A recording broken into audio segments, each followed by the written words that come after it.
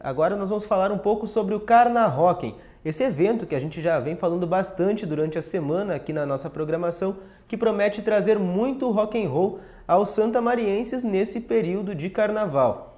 Para conversar sobre o evento hoje, então, eu recebo o Michel Silva, ele que é vocalista da banda Jardim Elétrico, que é uma das bandas que sobe ao palco na primeira noite do evento, na noite de hoje, e também recebo o Agnaldo Gomes, ele que é o organizador do Carnaroquen em 2016. Então eu gostaria de cumprimentá-los pela presença, muito boa tarde, e começar falando contigo, Michel. Tu contasse então o que o público pode esperar da Jardim Elétrico, qual o tipo de som da banda, qual o estilo, qual a pegada, qual rock and roll a Jardim Elétrico faz? Então, a gente levanta orgulhosamente a bandeira do rock clássico, né? Focamos basicamente nos anos 60 e 70, internacional. O pessoal já está aí na estrada há mais ou menos uns 10 anos, eu sou um dos caras novos na banda, faz mais ou menos uns 2 anos que eu estou aí representando o pessoal. E, né, que o público pode esperar toda aquela, vamos dizer assim, o lado bom, o lado mal e o lado feio do rock clássico a gente vai trazer hoje, né? Desde influências mais vintage, mais blues, até chegando até os primórdios do heavy metal ali, finalzinho dos 70, início dos 80, a gente vai estar trazendo para o público hoje. É um repertório composto por músicas covers, então. Isso, exatamente. E de que bandas, principalmente, o público vai poder ouvir as músicas hoje? A gente passa por coisas bem clássicas, tipo Deep Purple, Black Sabbath, algumas coisas um pouco lá do B, tipo Mountain, tipo Foghat. E, bom, acho que tá de bom tamanho, né? Não vou entregar o ouro também antes da hora, né? Quem ficar curioso, chega lá que confere que vai valer a pena. Michel é integrante, um dos mais novos da banda, está há 2 anos, mas a banda tem 10 anos de estrada. Como é que foi essa tua chegada na banda? E conta um pouco da história da Jardim Elétrico. Então, eu já conhecia o Gustavo Quatrinho, guitarrista, que é um dos fundadores da banda, te conhecia da estrada aí. E eles tinham um show para fazer num evento lá na Universidade Federal e ficaram sem vocalista, de última hora, e precisaram de alguém para quebrar o galho. Ele já veio com contato para mim para quebrar o galho, mas eles já estavam com segundas intenções de me segurar de vez na banda.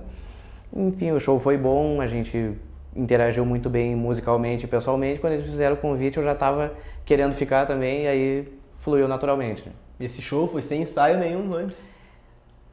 Para não dizer que não teve um ensaio, mas eles já tinham um repertório mais ou menos pré-ensaiado, me passaram as músicas, era tudo músicas que eu conhecia, né? Já estava tudo mais ou menos em casa. Né? Fluiu naturalmente. Naturalmente. Então, é importante também que a gente valorize os outros integrantes da banda. Pode passar a formação da Jardim Elétrico? Então, pelos mais antigos, né, o Gustavo Quatrinho, que eu já citei, guitarrista. Temos também o Rodrigo Vieira, mundialmente conhecido lá em Julho como Cebola, né, o baterista. O integrante mais novo é o Douglas Barcelos, que também é integrante da banda Álcool Falantes. Tá aí há mais ou menos, vai fechar 1 ano agora com a gente, e a gente vai ter uma participação especial nesse show do Emerson, o Emerson Lorenzi, que é baixista da banda Dose Única, que ele vai tocar um outro show com a gente daqui a alguns dias, porque o Douglas não vai estar presente, então ele vai quebrar esse galho pra gente, e a gente já vai largar ele na fogueira hoje ele também, ele vai fazer uma pontinha com a gente no show pra já sentir a pilha também, né? Com certeza. Então promete atrações diferentes hoje também para o público. Bastante. Que já está acostumado até a curtir o show de vocês. Sim, exatamente. Existe um público fiel da Jardim Elétrico aqui em Santa Maria? Existe. Posso dizer felizmente que sim. Tem gente que vai estar ali presente hoje, vai estar presente nesse próximo show. E se a gente tocar no fim de semana vai estar presente de novo, e é uma coisa que a gente agradece bastante. Tem, não só pela amizade, mas né, gente que gosta, que curte o som da banda, que curte festa também, curte estar no meio do olho do furacão, né? Então, podemos dizer que sim, não só aqui na cidade, mas em algumas cidadezinhas nos arredores de Santa Maria também podemos dizer que a gente já está conquistando um público fiel. A banda tem integrantes também de Júlio de Castilhos, né? Sim, sim. Ela foi formada lá ou aqui na cidade? Foi formada lá.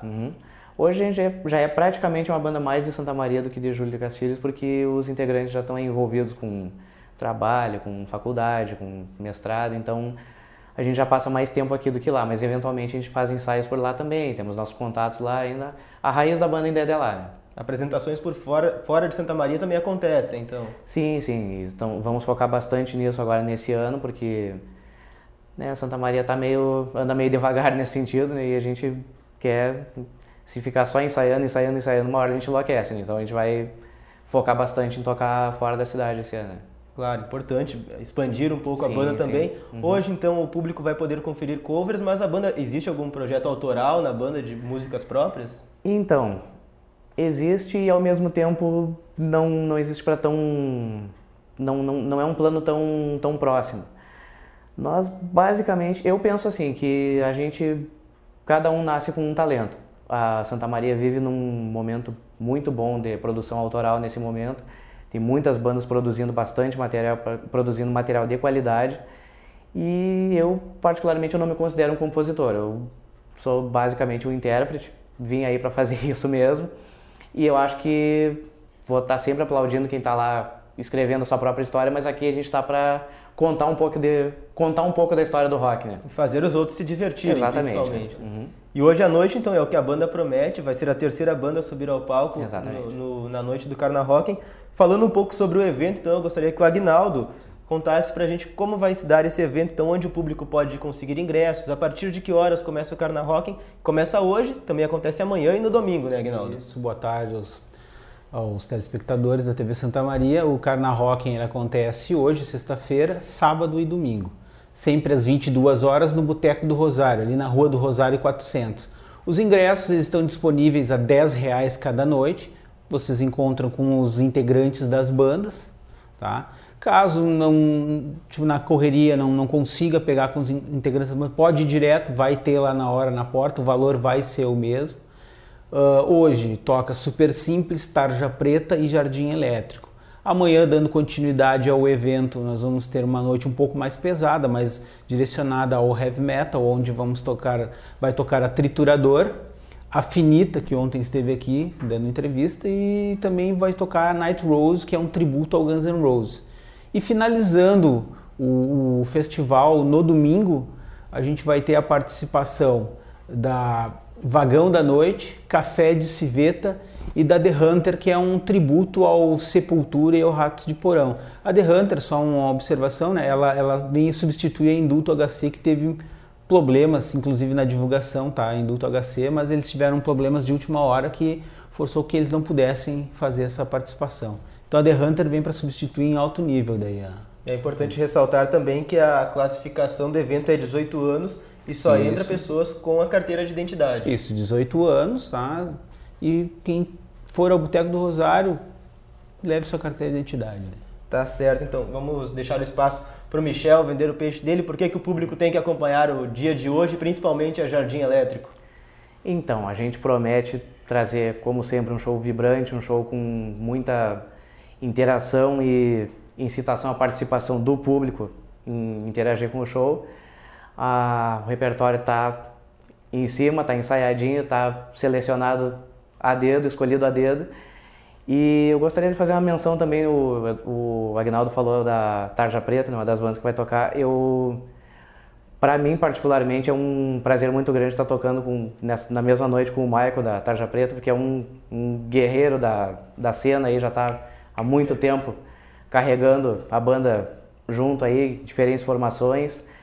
E eu lembro que foi exatamente num Carnaval do Rock, há mais de 10 anos atrás, que foi a primeira vez que eu vi a Tarja Preta e disse, olha, aqui tem uma banda diferenciada. Então, para mim, particularmente, vai ser um grande prazer estar fazendo essa noite hoje junto com o Michael aí. Abração pro Michael aí, que é um guerreiro da cena, né? Então, hoje a noite realmente promete, tem, como o Michel falou, a Tarja Preta, depois do Jardim Elétrico, e ainda é importante ressaltar que quem abre a noite é a banda Super Simples, que vai tocar punk rock. Então, muito obrigado pela participação, Michel Silva, ele que é o vocalista da Jardim Elétrico.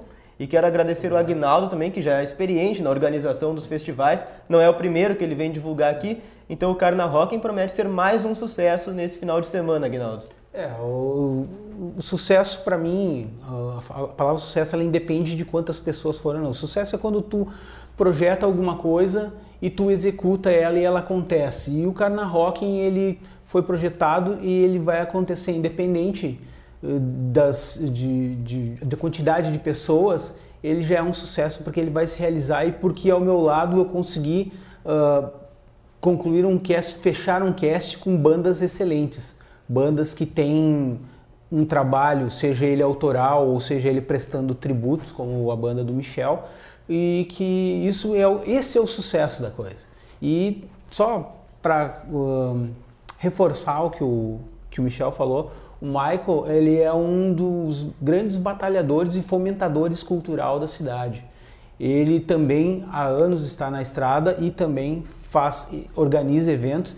E tem a Tarja Preta que está lançando o CD deles hoje lá. Quem for, vai valer a pena adquirir o CD da Tarja Preta lá.